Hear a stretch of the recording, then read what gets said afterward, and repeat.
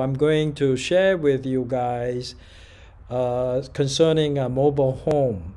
We're probably not going to have a lot of time, so most likely I'm just going to work with you on the MLS. Okay, let me get into the mobile home MLS data. The reason why I want to show you this is because right now we're working with UpCity and Realtor.com, and I will open this up so that you can see what's available on the MLS. Now I want to share with you an opportunity that I got from UpCity, even though it's not a big one, but you know, you just grab any opportunity you can get when you don't have a lot of opportunity. Okay, so this one here, let's see here. Let me go to the home page. Okay, now let's go to matrix search. Now on Saturday, I think it was on Saturday, I got a phone call. It was an UpCity lead, somebody who wants to buy a mobile home in Redwood City for $165,000. So when I search for it, the property is gone. It's already pending.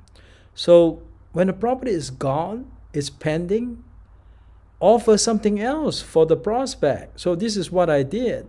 So he said he's looking for $165,000 mobile home in Redwood City. So I called him back.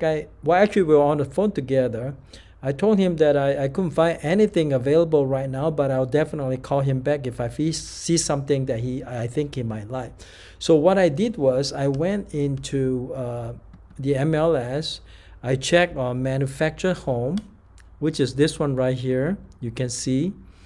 And I punch in the listing price. I put down 160 to 180. Remember, this is in the thousands, so you don't enter the last 3 zeros. So it's 160 to 180, right? Now looks what pops up. So at least I'm in the budget. Now with the manufactured home on the MLS listings, it actually includes all mobile home within California. If I click this one,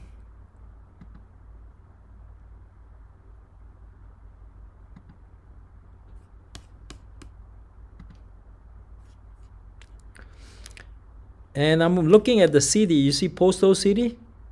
You look at these cities, many of them are actually in Southern California, like Hemet, Vela Center. Those are all Southern California.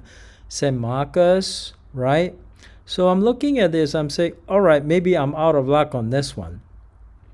But I go to the second page. Wait a minute, I did see mobile home. Oh my God, don't tell me it's pending today. But anyway, I was able to see a mobile home, and it was in Mountain View. So to my surprise, it actually was still available. So maybe today is no longer available, but at that time it was. So you want to be ready when the caller calls. So you want to open up to this screen and immediately be able to tell the buyer you know, what's available.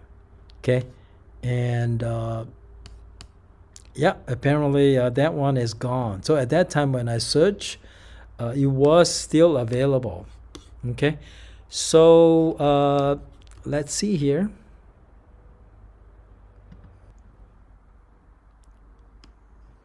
Yeah, it's no longer available. Apologize for that. So, but this is just a way to search for mobile home that meets your client's criteria. Okay. That's also another lesson learned. I know that was going to be a very hot home, so I need to take them to see the property as soon as possible. But they wanted to see it that day, but I wasn't in town, so I wasn't able to show them that property. So I wanted to offer to show them the property actually today, but today they are also not available. Right now, it looks like it might be pending already. So I am in a little bit of a trouble. Okay, anyway, I gotta let my prospective buyer know that it's no longer available, but that is manufactured home. I'm going to show you how to prepare an offer for a mobile home, which I have not taught you guys before. So I'm going to go into zip form.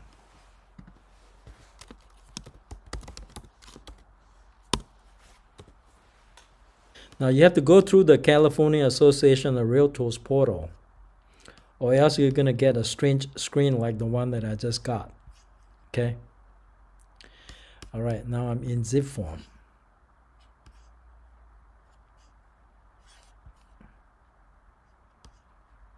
Continue.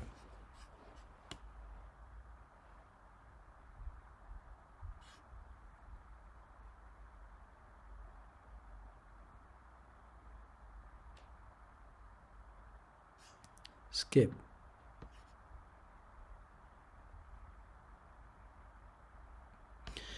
I created the folder for this particular property. I've already have my buyer's names in here, so I don't have to input it. That was done on Saturday. Okay. Now on the document, where it says all form, you might want to see search for manufactured home.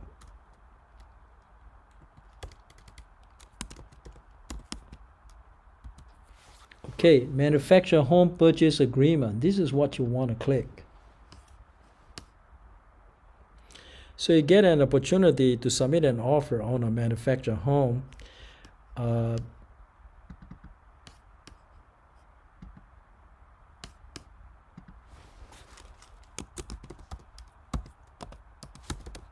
Right here. Okay. The first form is always the disclosure, so you know about that one. Now, and you will click buyer, right? And then here you put Sacramento Realty Inc.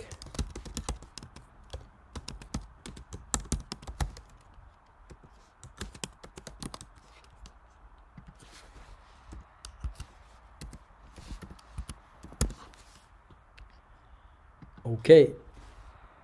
Now this is actually my, the next entry is actually my license number. So I'm going to put my license number here.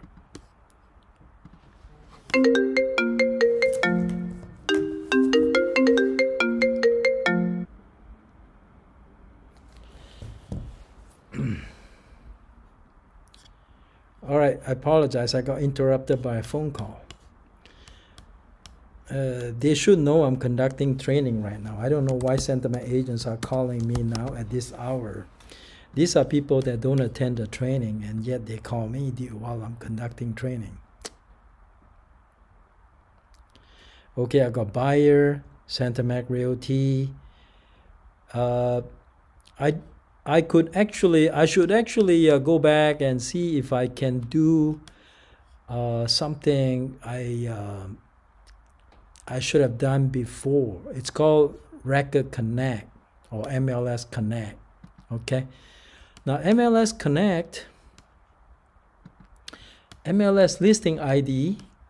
So I should go back here and figure out the MLS ID.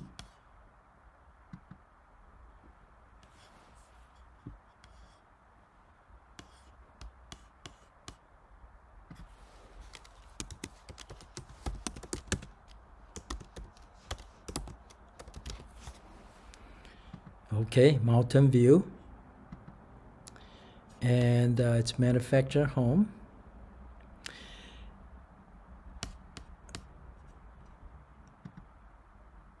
For some reason, that property is no longer available. Okay, so I'm just gonna make up something here, just for purpose of illustration. I don't know what really happened, so I will need to figure it out. That property is already gone.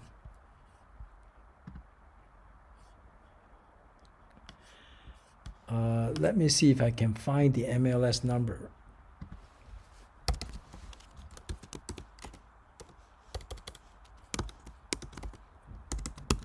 I usually go to Redfin, and this is supposed to be number 93.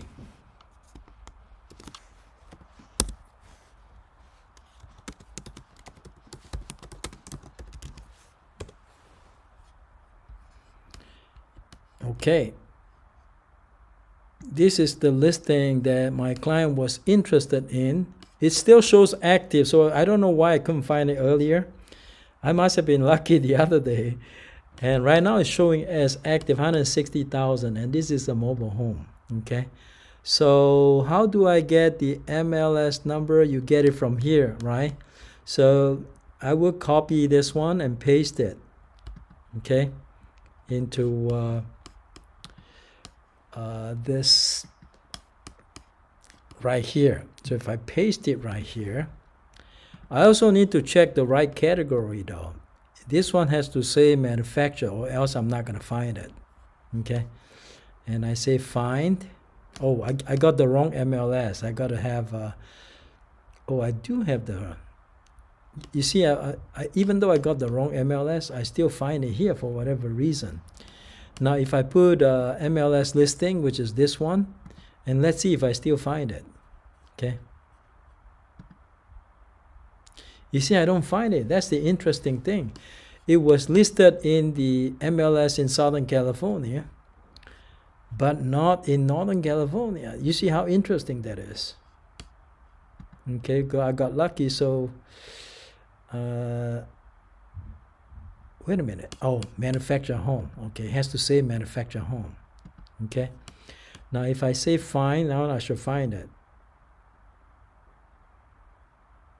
Okay, I got it. So save this one. Okay. Want to replace? Yes, always say yes. Okay. And then I also need to do records connect. This property address cannot be found. Okay, don't worry about it. But at least I got the listing agent's information here. I don't have to type the listing agent's information. Right? So I got that. And I got this. You see now, see the listing agent's information is auto-populated, so I don't have to type it. That's the important thing of having the MLS Connect. It will save you a lot of time. Address, everything is populated, right? I just need to change the date to today's date. Okay. And go to September the 8th. Okay.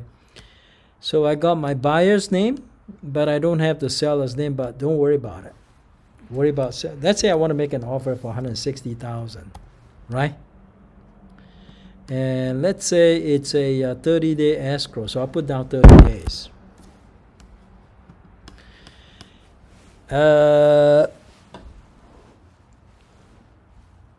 So over here, you need to decide whether it's a manufactured home on lease or rented land, or a manufactured home to be sold with real property.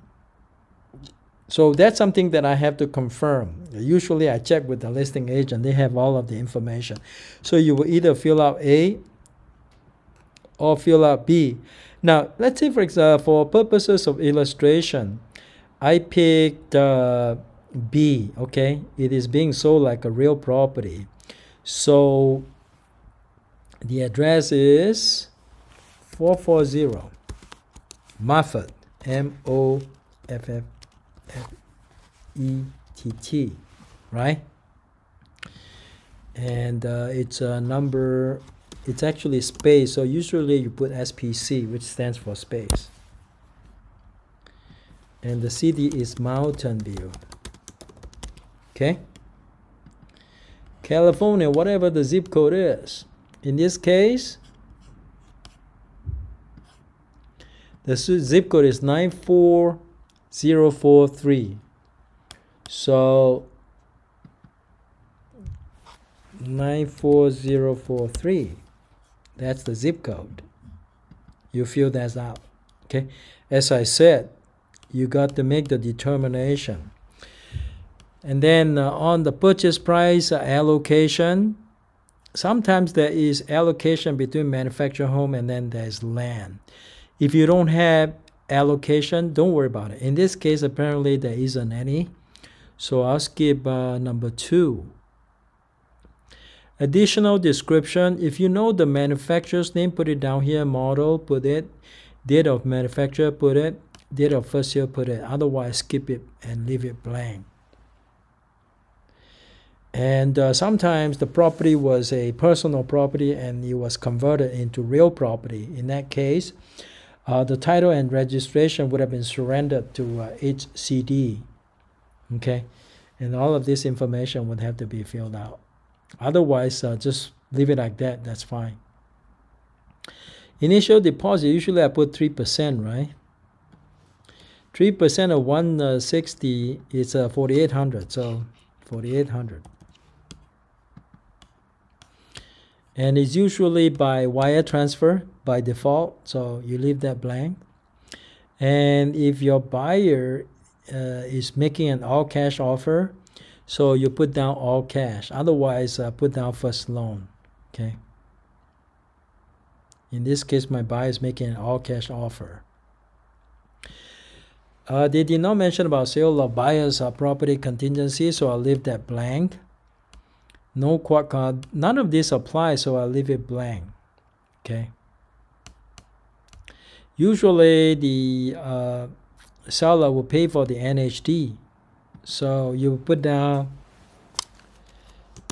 service provider of seller's choice. Okay. And then on 7B, smoke detector, you put seller will provide. Usually when I represent the buyer, I check everything. But when I represent the seller, it's a different story. So I'm just going to check everything. I'll let them counter me if they don't agree. Escrow and title, because it is in Santa Clara County. Santa Clara County. So you need to find out who's paying for what cost. So I go to my Google Drive.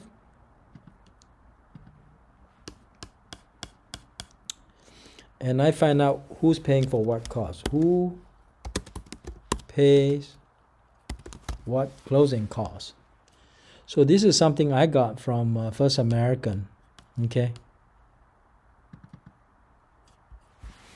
And I'll go down this chart and I'll look for Santa Clara.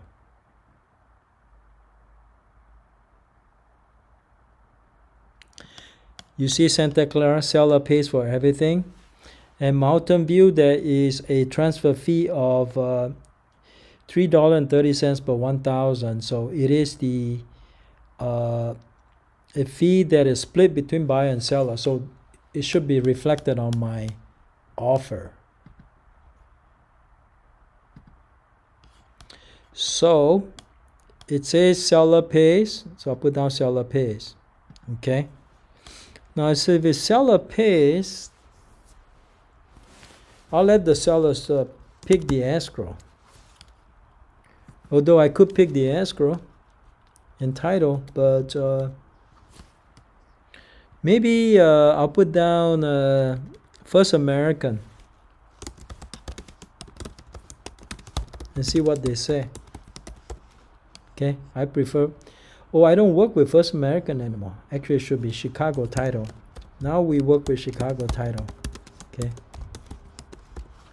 So Chicago Title on the title and Chicago Title on the escrow as well. Okay. And who pay for HCD fees for registration and title document? Now, if applicable, so I'll make the seller pay for it in case it's required. Maybe it's not required. County transfer tax, usually seller pays. City transfer tax is 50-50, so I'll put down a 50-50 split.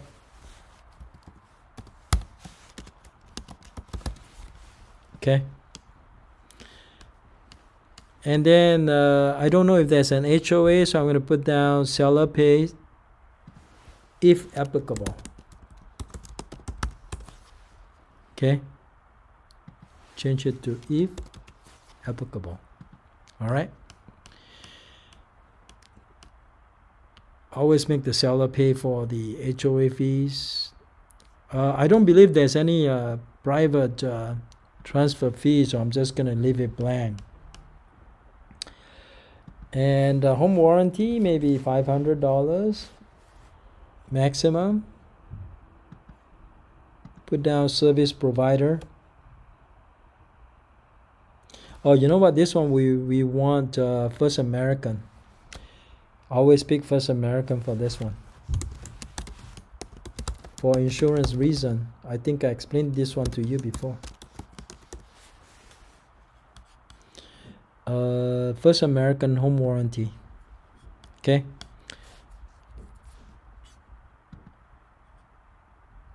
If there's AC, put down AC. I don't believe there is.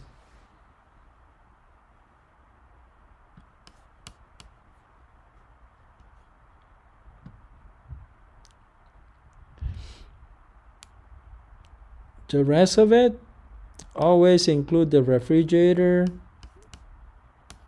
all stoves, washer and dryer, and let the seller counter you.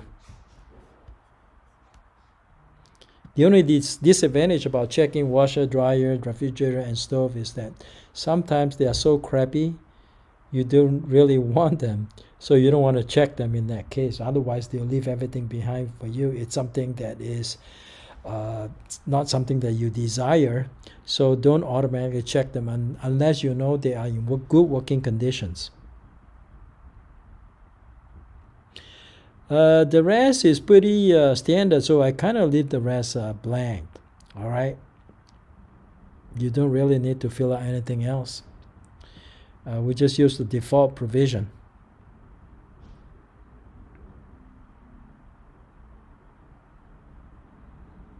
Seller's name I can find out later and fill this in, but just to save time, I'm not going to do that for you now. Seller's name, you can go to Real List and find out seller's name. Also, some property allows you to do Record Connect. If you were able to do Record Connect, the seller's name will automatically populate here. Okay.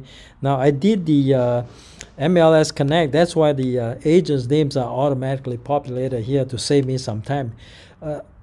You know, I don't know about you, but I think it's worth paying the subscription that way to save you a lot of time. Time is money.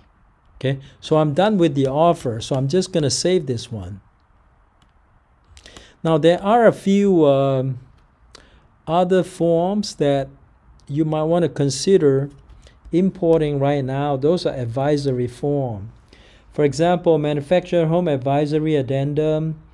This form here, I don't have time to show you this form yet, but the manufacturer home has its own transfer disclosure statement. You want to import it into your folder just to prepare. But that's mainly for the listing agent. Buyer's agent don't need to fill out this form. Buyer's agent will simply just sign this form after the seller has completed the transfer disclosure statement. When you represent the buyer, there may be an advisory form that you might want to have the buyer sign. Okay, let's see what this advisory form is. Addendum and release. So that is an advisory form you want the buyer to sign. So you see all the information has been populated to save you a lot of typing time. As you can see, if I was able to do Record Connect, I would have been able to include the seller's name here, but since I couldn't do so, a seller's name would have to be inserted by the listing agent at some point. Okay, so this is good. So this is a form, an advisory form and release form that you want to include with your offer. So after everything is done, you save it, okay? And then you come over here and do e-sign. And the e-sign, you click new, okay? And then you look for the form, these two forms actually. I've already filled out the purchase agreement and the addendum. So I'm going to click close. Now, since I'm not doing the real e-signs, I'm not going to click next. But it's just a typical steps that you have to take to prepare for DocuSign. Okay. Now, if I click next, I'm going to have to click my two buyers and myself, and then click close. But since I'm not doing it, you won't see me do that right now. Okay. So I hope this helps, and that concludes today's meeting. Thank you so much.